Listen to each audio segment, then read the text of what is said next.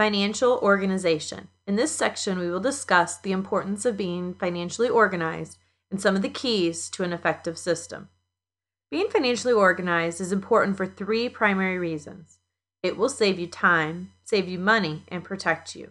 Setting up a sound system will allow you to be more effectively deal with your finances and allow you to spend less time getting that done. Staying on top of our finances will help you avoid unnecessarily late fees or penalties we can incur. Being organized will help us keep our information safe, and in the event something tragic occurs, we will be able to access all of our information. There are many ways you can set up a financial organizational system.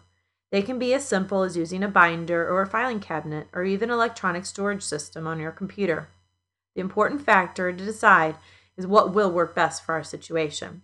The key factors to a successful filing system is that we can safely store our financial documents. The system needs to allow us to have different folders for different areas of our financial life.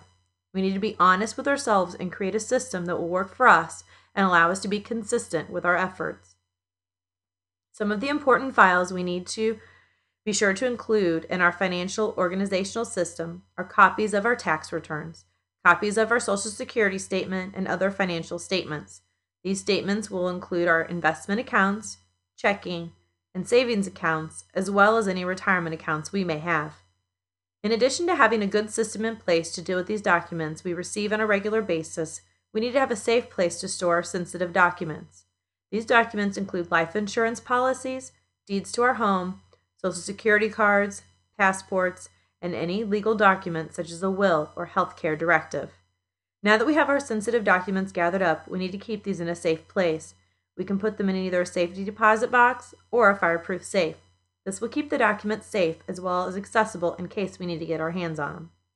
In summary, we need to be sure and set up a system that works for our situation. We need to be sure to have a safe place to keep our sensitive documents, and we need to be consistent in using our system for it to be truly effective.